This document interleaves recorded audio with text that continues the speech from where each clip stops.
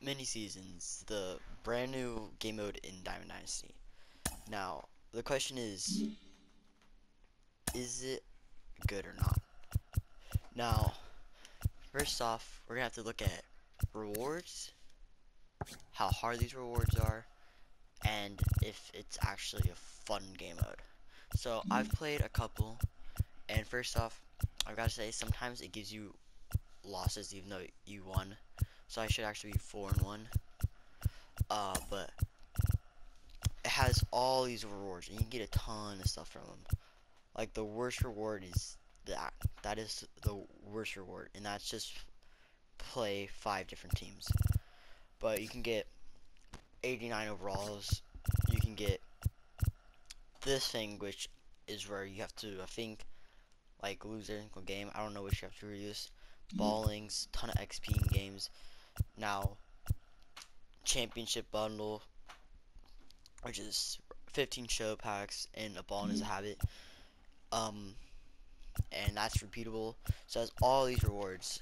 But now the real question is, how hard are these rewards? And it's actually, looking at them, they're not that hard. It's just win the championship, uh, win the semifinals, finish the regular season as a top 4 team, 20 hits.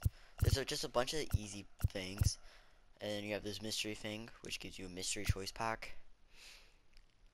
This one seems pretty hard because playing on Hall of Fame, yeah, it's just raw. Uh, this one seems pretty easy. So most of these seem pretty easy. Uh, but the real question is, how hard are these games and how fun is it to play? So I've played it a little bit. I've got to say, it's just like a better version of Conquest. It's what Conquest wishes was. It's not as tedious as Conquest. You get just good rewards. And also the teams are really cool. There's actually difficult teams. And like for example, this team has pretty much like the best possible team you can get in the game right now. Um, you have teams like this one, which have just a bunch of golds and stuff, and you have teams like this, which are a mixture of golds and diamonds. So you have just a bunch of stuff like that. And I've got to say, this is actually a fun game mode. It's probably like my favorite single player like offline game mode, besides doing like moments. And it also is really good for grinding out these tasks right here, which give you XP. So it actually does help you get a program because it will help you get all of these done. Like that's the main way I grind this. So mini seasons, I'd say it's a pretty good ad. The one thing I've got to say is just I wish there's a direct way you can get XP from this. But with all these goals and like in this Evan Longoria, which is actually a pretty good card, I've got to say it is a good game mode and I'm really happy about it.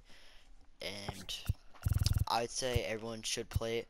You get a ton of good packs, ton of XP, ton of stubs. So hop on mini seasons right now and start grinding out. And just start grinding out. It's not even that long of a season either.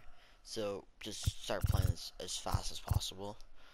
And yeah, make sure you guys like and comment and subscribe. And I'll see you in the next one, which should be my road to the show video.